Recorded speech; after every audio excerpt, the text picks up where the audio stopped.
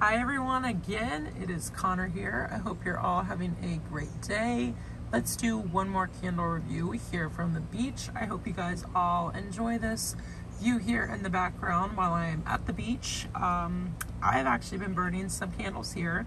I think it was appropriate to bring some beachy type of candles. So that is what I'm going to be reviewing today. If you missed it from earlier, I did a review on Bath & Body Works Sea Salt and Sails, or I'm sorry, that's what it's a dupe of.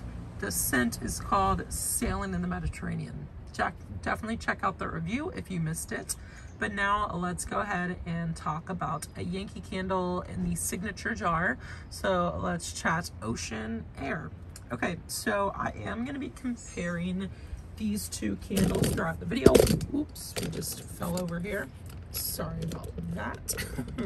I don't do too much editing here, if you can tell, so I'm probably not even going to edit that out.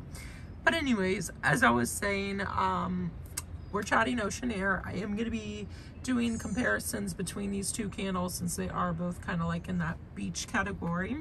But I really enjoy this scent. This is one that I've really been loving on cold scent for a while now with Yankee, and I never really pulled the trigger to buy it, but I believe that these medium jars were on sale, so I was like, you know what, I'm gonna pick one up. I really love the signature jars burn.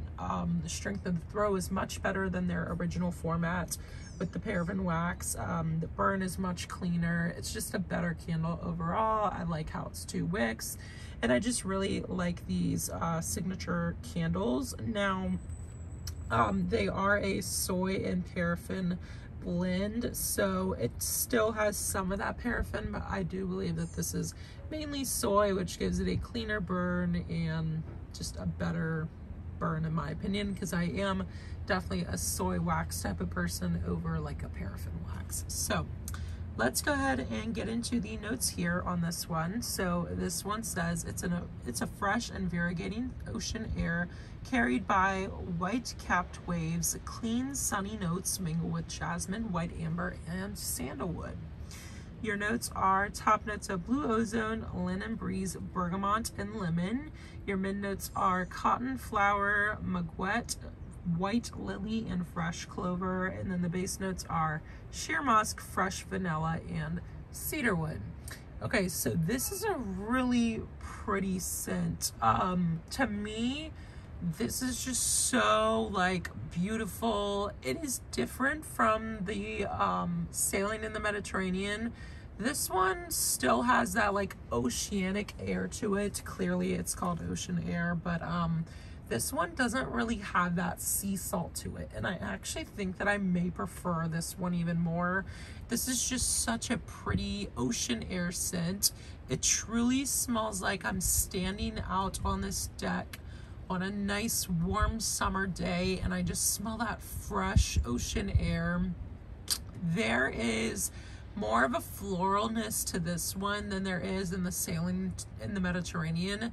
This one to me smells like a really nice like floral and ocean mixture.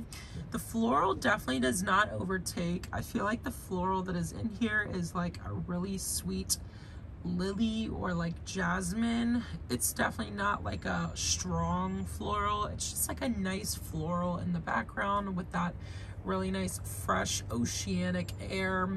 It's a really nice combination and just a beautiful scent altogether. This is definitely something that I would repurchase. I think it's so great, and it's definitely something that I would want the beach to smell like when I get out of the car and go to the beach. This is what I want it to smell like. It just smells so wonderful, and this is definitely an amazing scent that you should check out if you enjoy those like fresh, airy type of scents. This is not quite laundry. I do think that it has a laundry vibe to it, but this to me doesn't smell like full-on laundry. This smells like maybe a laundry detergent that is like a scent based off of the beach, but this doesn't to me smell like pure cotton. I do think that there's some cotton in here, but it's not a cotton scent, if you know what I mean.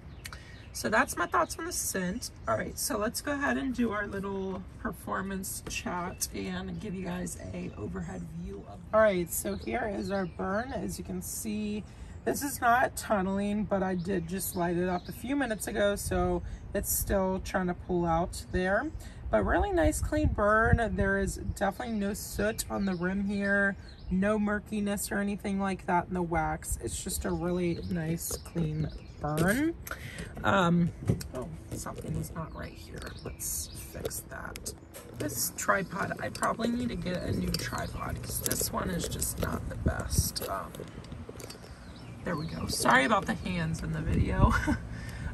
Okay, so really nice clean burn. As you can see, we got a nice pool here. It's still trying to do it on the pool on the edges a little bit, but it's definitely not got like a tunneling issue to it. Really nice clean burn, no soot or discoloration or anything like that. It's just got that really nice burn that you normally would see from a soy candle. And I'm just really impressed with these Yankee Candle signature candles. I'm always really satisfied with them when I do burn them. If you know me and Yankee, I've had a little bit of like trouble in the past just because I don't love their original jars too much. I'm just not a big paraffin fan in any type of candle brand, so steered away from the paraffin. But I do really enjoy this soy that they use here in the signature blend. I feel like it is just such a really nice burn and such an improvement from what they had in the past. The strength of throw is better. It's not quite where I would want it to be for these Yankees. It's definitely better, and I think you kind of just have to choose the right scent. So what I mean by that, like, this is a lighter type of scent, so I wasn't expecting to get like a massive strength and throw.